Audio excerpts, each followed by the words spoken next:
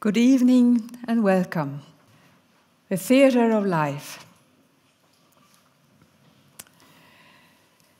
Everything that happens to us in our lives, whether we are born into a poor family in the mountains of Peru or into the British royal family, whether we have parents who are alcoholics or vegan or maybe both, whether we live in a country where there is peace or where there is war, what teachers we have at school, who we meet and maybe fall in love with, if we have plenty of friends or whether we are lonely, which profession we choose, if we live a long and happy life or die early of some illness, or if we become Hollywood stars, racing drivers, or the Secretary General of the UN, or just live quiet, peaceful life.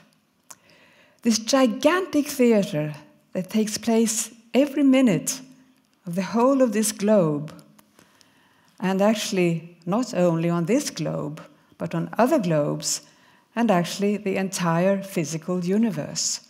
Every minute. What is it all about? Why does it happen the way it happens?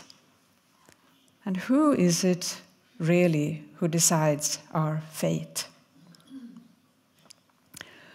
Well, through Martinus' world picture, we learn that it is we ourselves, to 100%, who create our own fate. But is there anyone in this audience who has never been surprised at where you ended up in life, or never had anything unexpected happen to you? It seems as if we've got quite a bit more to learn about how to create our own fate. And we definitely need more of the energy of intuition in order to understand it all more in detail. And maybe we need to have cosmic consciousness before we really know. But this evening we will, through some of Martinus's articles mainly, have a little bit of a closer look at this theatre of life and how we can learn more about how to create a happy fate. Because I think that's something fundamental. We all wish to do that.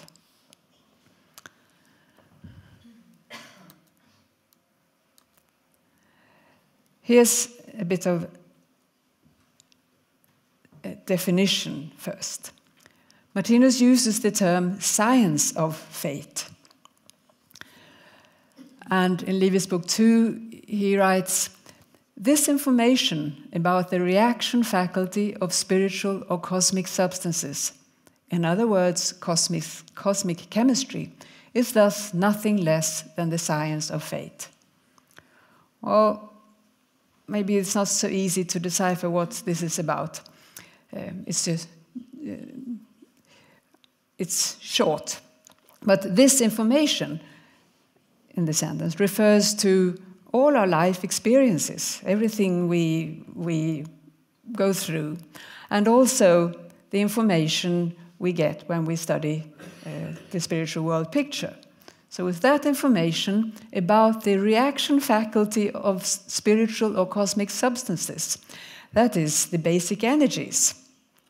And that is what we juggle with all day, every day, to mix these substances and hopefully achieve what we want. And that is learning this, or learning about this, is learning the science of fate.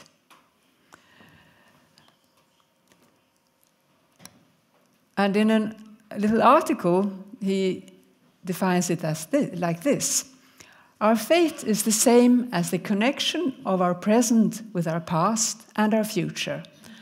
And life's fate drama is therefore a presentation or display of these three different kinds of time, past, present, and future, constitute three groups of actors in the fate drama, and our own role is the present.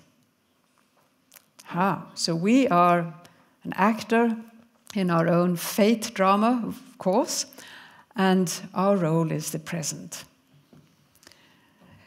And in order to be able to learn from our experiences, it's useful to try to distinguish where we find these actors.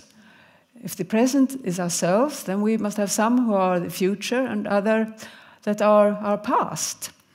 So let's go on and see what he says about this. Just a moment.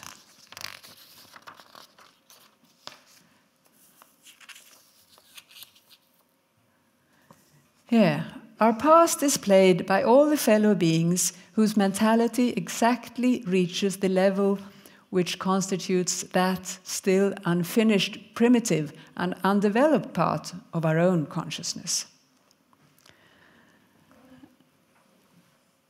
Through them we meet now what we have sown in the past. And this is maybe not always easy. It depends what it is we meet.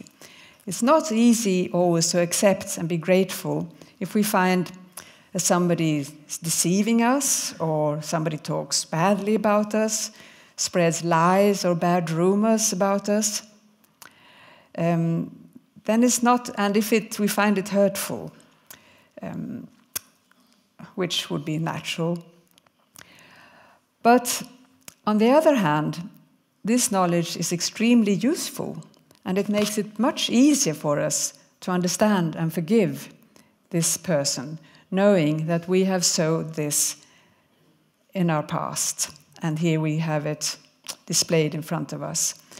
So it increases our tolerance and our ability to forgive, instead of possibly despising those who represent our past. So this knowledge can really help, even if it maybe doesn't help at the first instance. If it's painful, it is painful.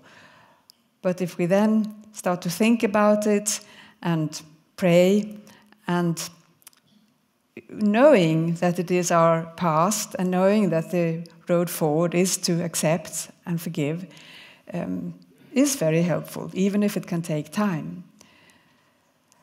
And this knowledge can also radically change our way of acting. And I wonder, have you ever been in a situation that you think you might probably have turned your back to if you did not have these analyses? That you would run away from? And that knowing that this is something I need to learn something from, and it represents my past. So if I don't take the challenge now, I'll take it later. And of course, sometimes maybe we have to wait and take it later. But I believe that you might have experienced something similar. And then we have that we also meet beings who have overcome quite a number of the foolishnesses and imperfections to which we might still submit. Yeah, let's take that first. Yeah, this is a bit more pleasant, meeting those who represent our future and who are ahead of us. They often act as role models for us. It's people who we admire, and they can wake the longing in us to reach their degree of love or intellectuality or ability to forgive or whatever. And I guess you all have role models. Perhaps you're not so aware of them, but I'm sure there are. I'm sure you have. I find that I can have role models of peacemakers with great courage. They sort of make me, oh, wow. Nelson Mandela, Malala, who else are there? Dag Hammarskjöld, and there are many more. And longing is important. We'll come back to that later. And realizing that when I feel a strong longing for something, that I will reach it. I will reach there eventually. And accepting the gap and knowing that life is a journey, and if my longing is really sincere and deep, and I'm not hopefully hurting anybody with it, I will get there, reach there one day. And now, our task is to combine the past with the future, and thereby perfect the place integrity and unity for the spectator, which consequently means for ourselves. The spectator is also in us. It's the one who reflects and thinks over what's taking place. But what might Martinus mean by the place integrity and unity? I'm not quite sure. You'll have to think for yourselves. Maybe it is that I try to think sometimes, well, as long as I try to learn as much as I can from what I'm experiencing, I can't learn more than I can. If I do my best, that will have to be enough, isn't it? So let's hope that it's something like that he means. And now let's imagine a little fate drama. And let's go into the past. It's sometimes a bit easier to look at the past than to look at one's future, one's present. So this is, I've just put this together with my own imagination. It's not from Martinus' analysis. I'm trying to use them, though. Let's imagine we're in Act number 22 after Christ. The scene is Europe in the Middle Ages. And here we have the main character, who is the present, represents she represents the present in her own theatre of life. And let's call her Meg. And we also have somebody courting her, it looks like. Let's call him Gavin. And let's say they get married. And he will probably represent both the past, her past, and possibly also her future. And so she will also find the past, her past and her future amongst her family and amongst friends. And, well, we all find our past and our future amongst family, friends, and colleagues. And let's speculate a little bit with these Meg and Gavin. Who does Gavin represent for Meg? Well, maybe he's a clever merchant, good at negotiating and creating benefit and profit for himself and for his family. And my guess is that she admires him for that. Meg, I think she has a longing to learn to read and learn to use language in other areas than at home and with her family and children. So there he represents her future and awakens her longing. And then one can speculate, what do they represent for each other in the relation of the pole transformation, which means the masculine pole that is growing in Meg and the feminine pole that is growing in Gavin. Well, maybe Gavin is more possessive, jealous, and dominant than Meg is submissive and a devoted wife. I'm speculating. And maybe Meg is more satiated in being submissive than Gavin is satiated being the one in power or more control. And maybe she, with her masculine pole, manipulates Gavin and dominates the children. I don't know. Sometimes it's very obvious in a situation that one person represents the future. And when one finds oneself in that situation, realizing that, oops, in this area I have more experience than the person I'm in the situation with, and I know more about this, can be a little tricky.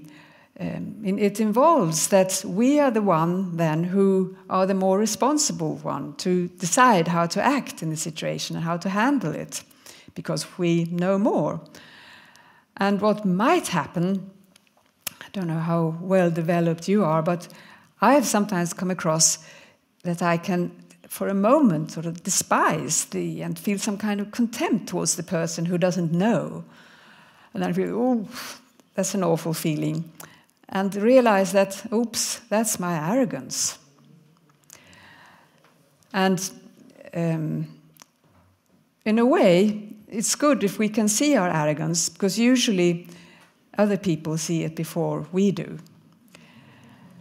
And then, okay, and we all, I think all of us here, we have some bit of arrogance left in us. And I know that I have quite a bit.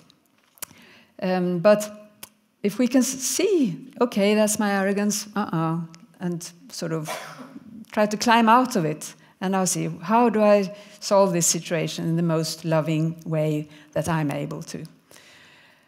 And what might motivate us there is that when we manage to do that, then we are sowing for our own future to be met in a kind and loving way from those who are more developed than we are.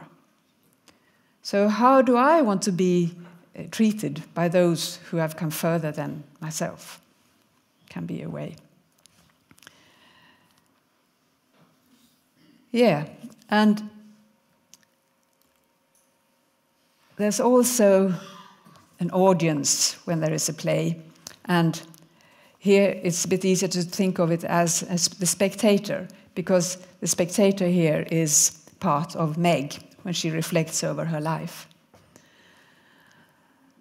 And now let's go back to Meg, because she seemed to be satiated with being beautiful and submissive, and longs to have a larger arena in her life. And she wants to develop her thinking and learn to read. At that time in history, it might not have been so easy to change the scene in the middle of an act. And an act is one lifetime.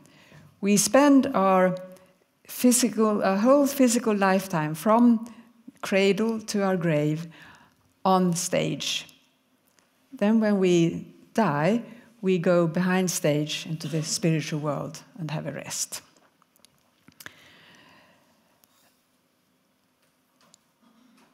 But Meg here, she longs for something, for a new situation, and perhaps she's not able to create it in that lifetime. But listen to what Martinus says here. He says that the thoughts, wishes, and longings of the spectator stream into the superconsciousness in the faith element and affect the talent kernels. That's quite a strong statement. So our longing and wishes affect our faith element and actually help to decide or guide where we end up in our next lifetime. Because we will end up where we, well, it's of course, it's extremely complex, but when our longing is, for instance, as Meg here, to learn to read and use her thinking, that will guide where she is able to incarnate next time. And then she'll develop new talents that the next time she's born into an incarnation, she will carry them with her. So that way we build new talents, and some talents decrease or degenerate. And maybe she incarnates next time and wants to be a nun. At that time in history, that was a way to learn to read and to study. So next time, a new scene and a creation of new talents. Now, what about the manuscript of each incarnation and each act? I mean, if we look at the diversity of how different lives manifest. I mean, there's an incredible amount of diversity. And we also have many acts, many lifetimes. And we need to experience all kinds of things. Dying young and dying old, and war and peace, and being rich and wealthy, and being poor and starving to death, and all kinds. And this, Martinus says about our manuscript. Regarding the way our fate is decided, it should be mentioned that each one of us has a specific objective that we have to achieve in every existence. Before we are given a new physical organism, it is decided in the spiritual world which sum of experiences, which objective we should achieve in this incarnation. Not in an earthly way with notes made in books and ledgers, but they are, on the contrary, decided purely automatically as a result of, among other things, our fate in the previous incarnation, the world plan itself, and the quality and combination of our talent kernels. We therefore, according to our fate, need to achieve a certain sum of experiences in each incarnation, and we need to go through these experiences at all costs. This is from a long, beautiful article called The True Relationship to God, The Secret Closet. And when I read this the first time, I sort of jumped a little bit at that last line. And we need to go through these experiences at all costs. I thought, ooh, that sounds a bit dangerous and a bit tough. So, yeah. And again, but if I do my best, that must be enough. And also, when we think of what a successful life is from a terrestrial point of view, it's usually being well, healthy, having healthy family, well-paid job, good, nice holidays, and a good pension. And of course, that sounds very nice. But from the cosmic point of view, and from the point of our cosmic education, dying in cancer is just as successful as dying of old age and tired of life. So we need to remember that the perspective from above is different from the one we perhaps have in our daily life.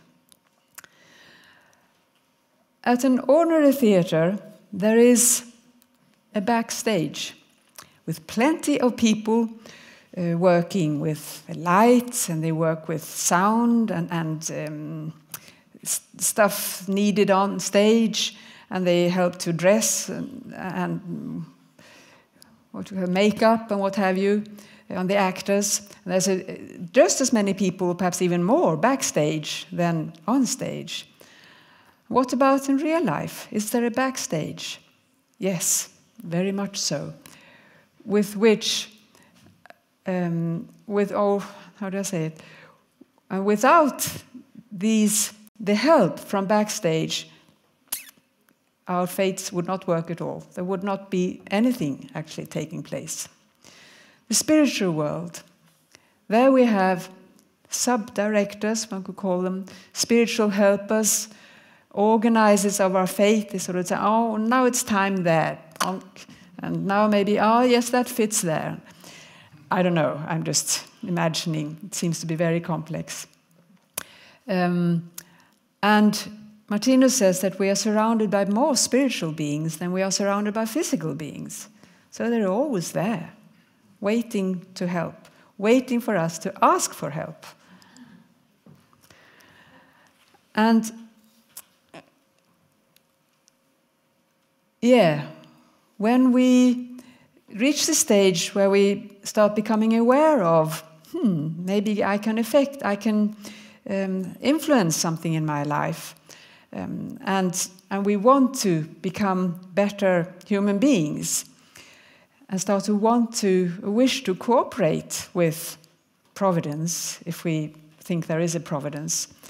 And when we study the spiritual world picture, then we ourselves become assistant directors. Then we really, and he writes that, Martinus says that then things speed up. And we also learn to use prayer and can therefore manage perhaps more intense or difficult fates and challenges. But there is always the chief director, the Godhead. And since everybody on stage, apart from ourselves, also are representatives of the Godhead, there are really only two actors. It's ourselves and the Godhead. So it sounds very simple, doesn't it? And in one way it is. In another way it's not at all simple. Now let's see where we go.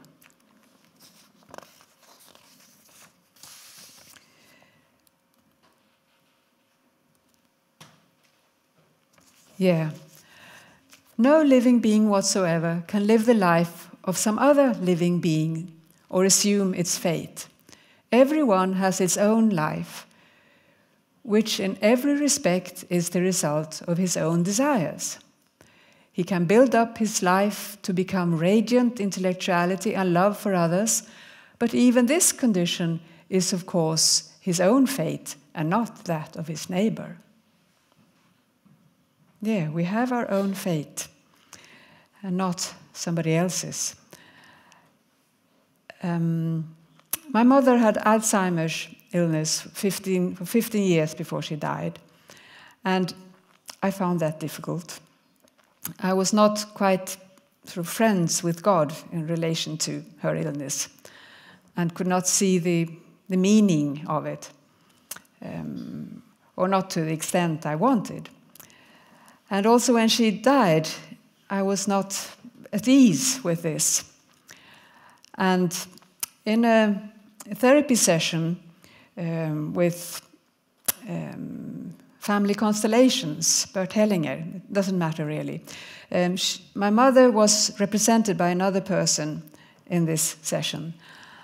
And I was asking, what's this about? And the answer I got then was that she very firmly stated to me, I want you to respect my fate. Pooh. And I hadn't realized that I was not respecting her fate by being at unease with it. So it was very helpful for me, and I carry that with me. And also, I realized it's over. For her, that illness was over. She's having a wonderful time in the spiritual world now. Why should I worry then? And I've stopped worrying about that.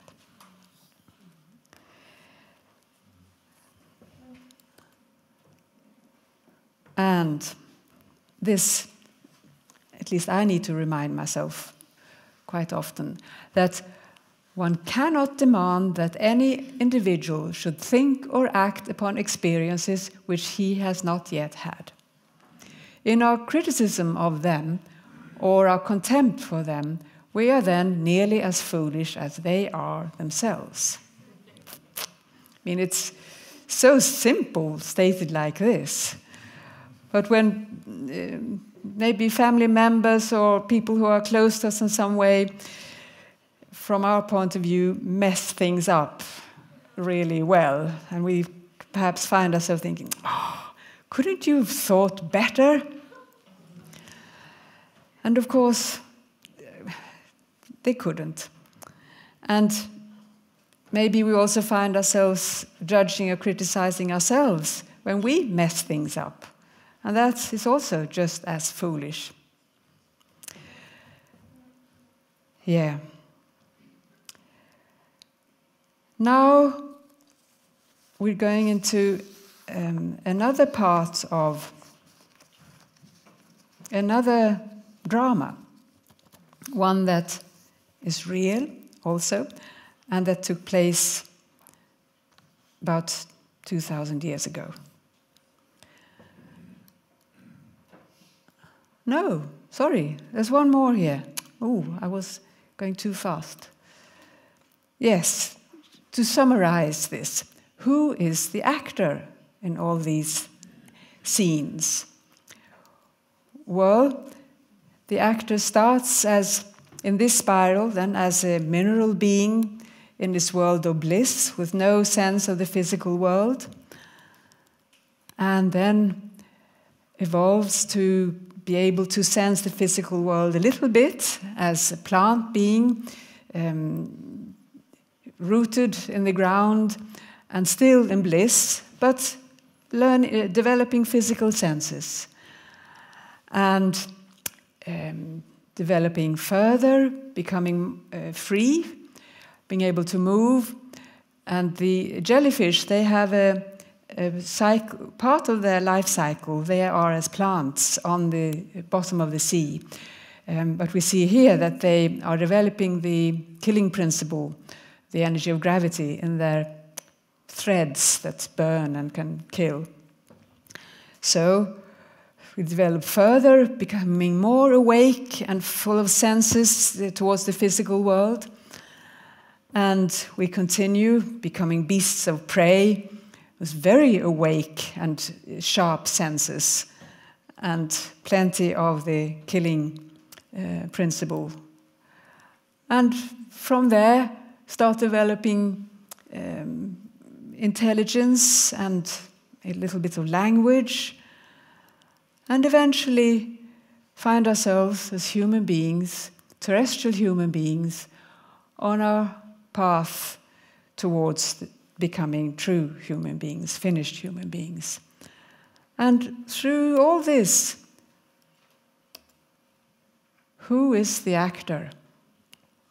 Yeah, here we have the actor, and whichever scene we are on, however this part of us, the created world, changes, is always the same I, the same individual I.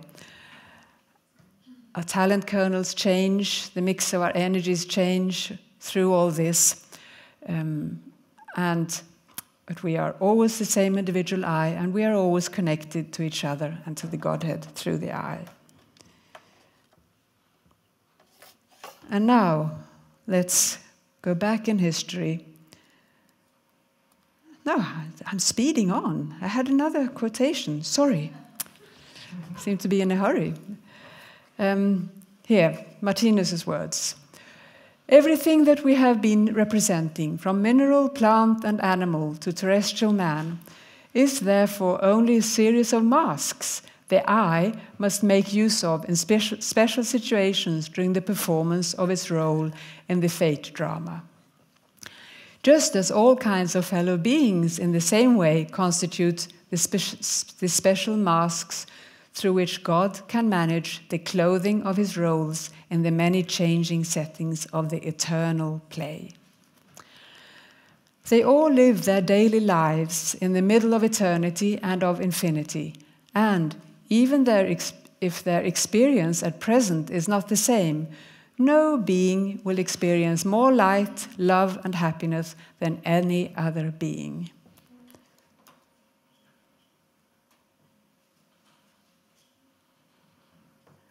And this is the spiral cycles, and counts not only for our spiral, but also for our microbeings, our organs, our cells, and the atoms, molecules, and up into macrocosm with the planet Earth, this solar system, galaxies, and so on, infinitely upwards and infinitely downwards.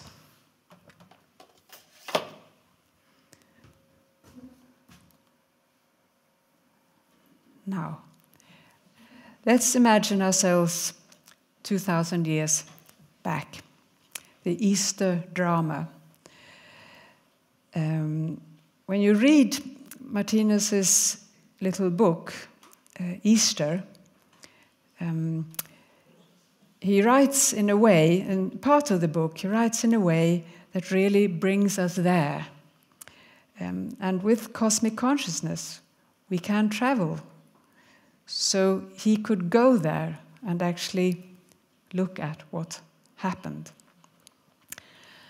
And according to Martinus, this story represents a symbolic account in all its details of terrestrial mankind's dilemma on its present stage in development, and the most clear instruction on in what direction to move in order to solve our difficulties.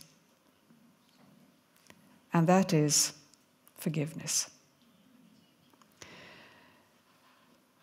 So let us have a look at a part of this drama that Martinus describes in an article called Pilate, Christ and Barabbas, and it's not yet translated into English. The story in short is that Judas betrays his master with a kiss, and the men who were sent out by the high priests lead Jesus away. The disciples flee. Peter and Judas follow furtively behind. Peter denies that he has any connection with his master 3 times before dawn. And the high priests, they discuss what to do further. They see Jesus as a threat to their own power and position in society. And they vaguely sense that what he is saying to the people is true. And they are afraid that the people are going to join Jesus instead of listening to them, and that they will lose their power. So they look for something to accuse him of. They persuade some people to give false testimony, and Jesus doesn't answer. Eventually, the high priests ask Jesus if he is Messiah, the Son of God. And Jesus answers, "That is what you've just said.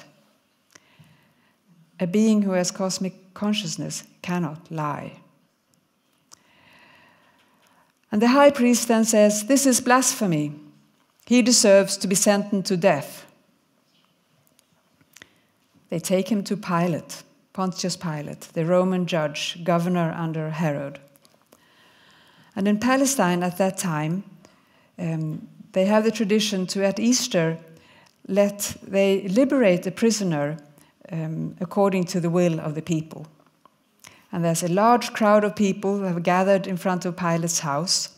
It's agitated through false rumors that the priests have spread about Jesus. And Pilate asks the people, "Who should I free, Barabbas or Jesus?" And Martinus writes that Pilate, he knew that the high priests were afraid of Jesus, and that this trial was not a question of power. It was not a question of justice. It was a question of power. And the people shout back, "Barabbas." And they do so 3 times. He repeats this question 3 times. And then he asks, "What shall I do with Jesus, who calls himself Messiah?" And the people shout, "Crucify him." And Pilate asks, "What has he done wrong?" The unrest amongst the crowds of people becomes worse. And Pilate orders Jesus to be flogged, whipped, in order to gain the sympathy from the people. But this did not help. And Pilate is clear over the fact that it is totally wrong to crucify Jesus. Pilate is further developed than the general public, Martinus says, and he can sense the light and the power in Jesus. And Pilate finds himself in conflict with his conscience. Then the high priests say that they're going to complain to the emperor if Pilate will not crucify Jesus. Pilate has had complaints earlier. Pilate becomes afraid of losing his position, his large, beautiful house, his profession, money, for an uncertain future. Is he willing to risk this? Pilate asks for water to be brought. he washes his hands before the people and says, "I am innocent of the death of this man." So Pilate saves his own skin, sets Barabbas free, and lets Jesus be taken away to be crucified.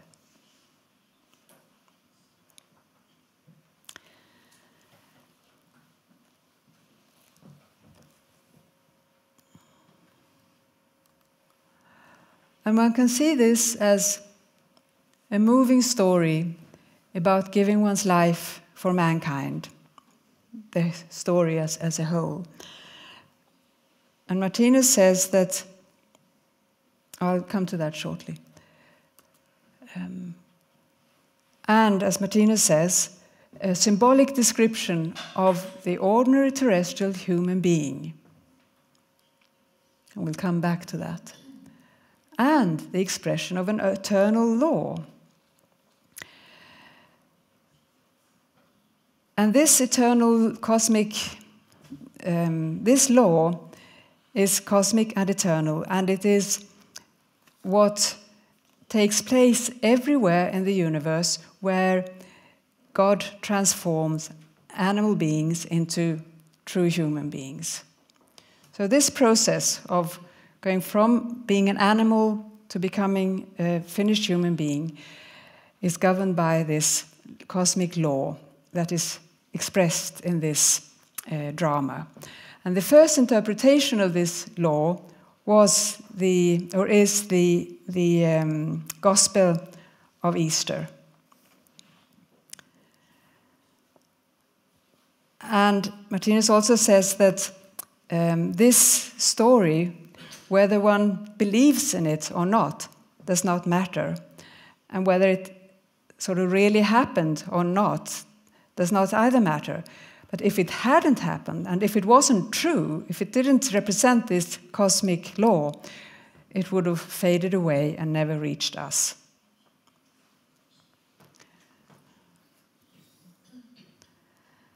And he says that also a person that denies that Christ or God exists, they still go under this law.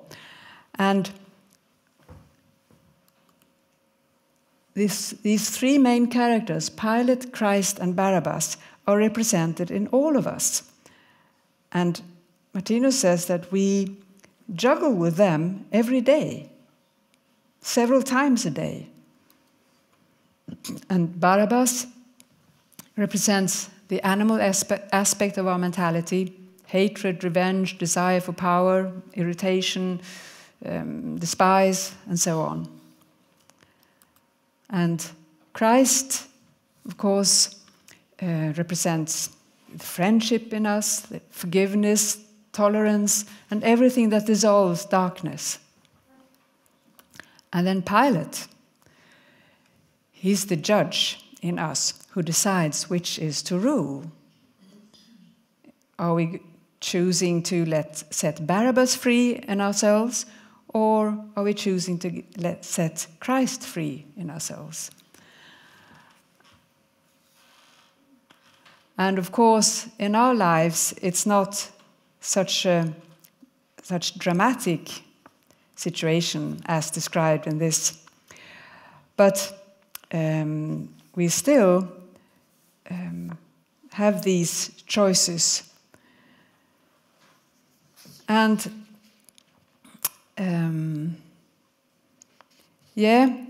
these three roles express the mentality or psyche of modern man. And the mentality of Pilate is the one that dominates. And Pilate decides how much of Christ and how much of Barabbas comes into expression.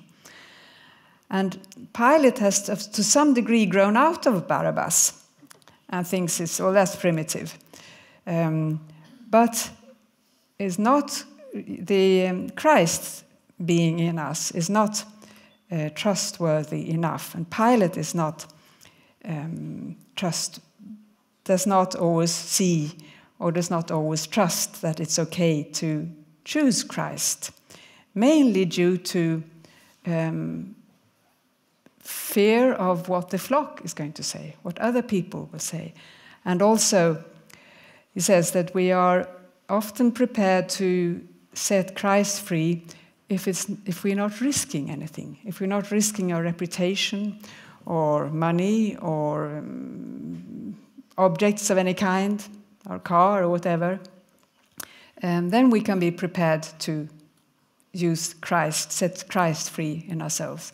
But when there's a risk, as it was for Pilate, we often step back and instead we release Barabbas. And we also have a tendency to sympathize with Christ, but punish and execute the Barabbas in ourselves and in others. An example of that is that we use our own Barabbas to punish other Barabbases, such as when we believe that if I shout on my children, they'll behave better.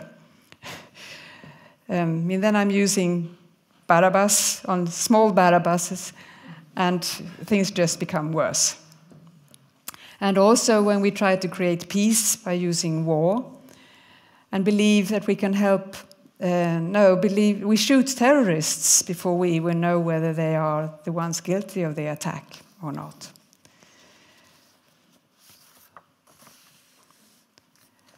Why then do we not set Christ free in ourselves more? Well, it's not just a question of will. Of course, it's a question of development.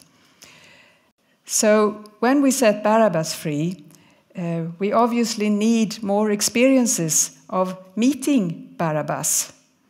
Well, that's what we sow, and that is what we will reap.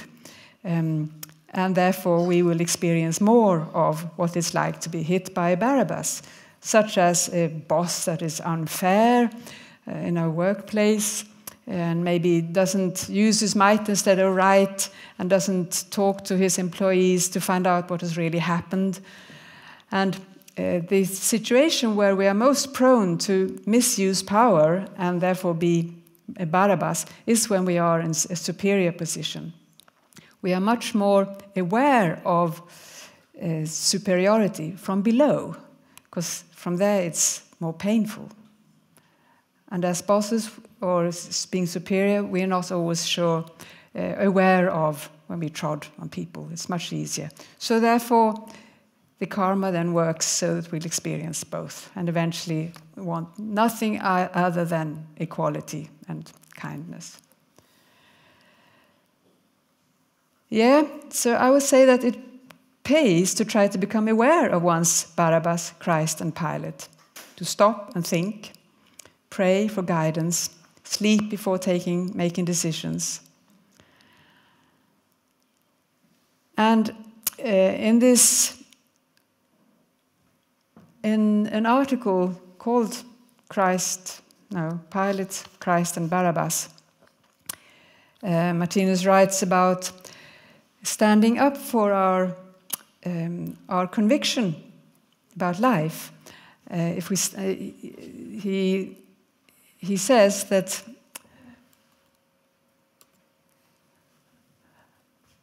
these people, I'll come back to who they are, because it's us.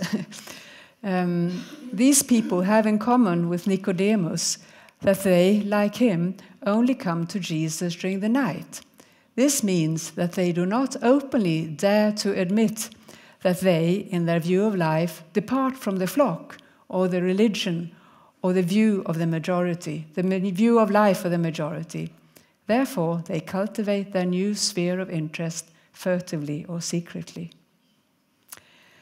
So I can ask myself, do I stand up for my conviction concerning Martinus' world picture? Or do I perhaps hide it unnecessarily well? And is it always out of love and consideration that I am, or we, are quiet about it? Or maybe do we perhaps talk about it without people having asked for it? So we can, Martinus says that we are like Nicodemus if we risk something. I remember once I was working at a school, And I was passing on my way somewhere. I was passing some teachers and the headmaster who was sitting talking. And I sort of heard, somebody saying that, reincarnation, that's stupid. I don't want to become a frog in the next lifetime. And I sort of,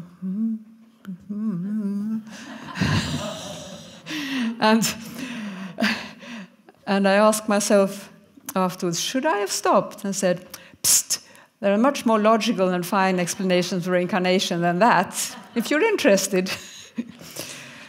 But I didn't. Maybe next time. I don't know.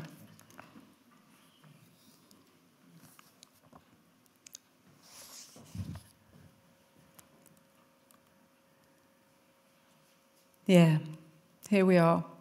One is afraid of being scorned, afraid of losing one's friends. One is afraid of the so-called public opinion of the flock. One lets oneself be seduced to execute or mutilate the mentality of Christ in oneself, while one liberates Barabbas, that is, the bandit or murderer in one's own being.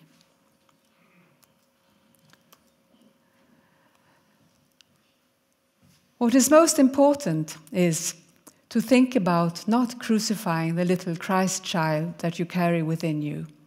Human beings crucify themselves when they create causes that, when they come back, destroy their lives, for instance, through taking unhealthy stimulants or having incorrect or derailed ways of thinking.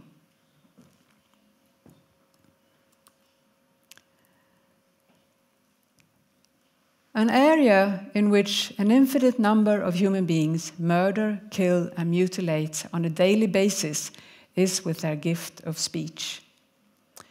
Words are the last murder weapons that human beings will put down.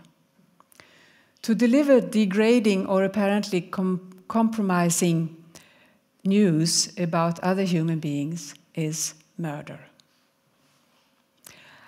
I think of that sometimes. Now this becomes perhaps trivial, but in the queue in the supermarket, when you stand waiting, and there's the place where there are these magazines. I don't know what you call them in English, but it's where famous and movie stars and famous people, their scandals and divorces and what have you are on show, so to say. And when I stand there, I sort of look at these headlines or headlines, and then I feel a bit bad and think of what Martinus says about this. And I've just realized what I can do next time is to pray for them instead, the people that are on the headlines.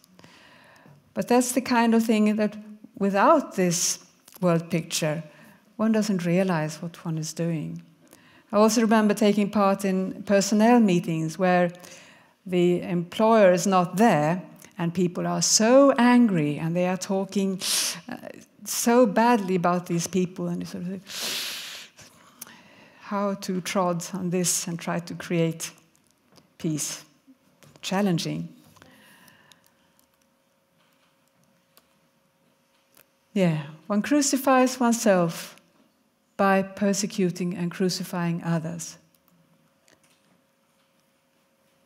And it is the case that when one liberates Christ in one's own mentality, even though it first will lead to a crucifixion, there will after this crucifixion unfailingly come a morning of resurrection.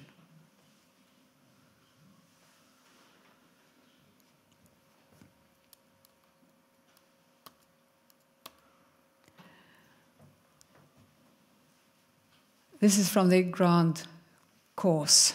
It's not just translated. Now that I'm talking this much about prayer, it is because it is of such a colossal necessity. Human beings have been given as a fatherly gift such a divine power that can lift them out of everything. It can lift them out of the most severe depressions.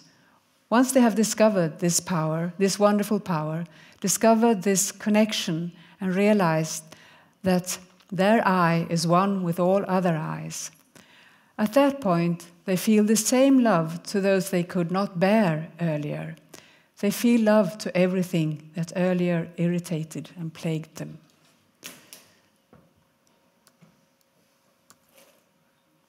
We're nearly there now. I know it's getting late. Prayer has a great magic that can be used when one begins to want to live in the correct way and wants to create a way of being worthy of the perfect human being. There is so much help to be found through prayer. There are entire worlds of invisible beings that have as their only task to help mankind, but one can only come into contact with them by tuning into their wavelength.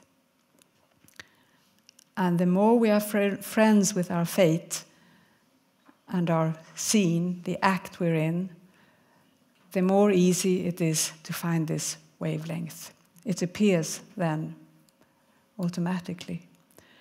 But whatever act and scene we are in, however our life looks, life is life and cannot be anything other than life. Life cannot die. That which is living has been eternally living and will in all eternity continue to be living. Thank you.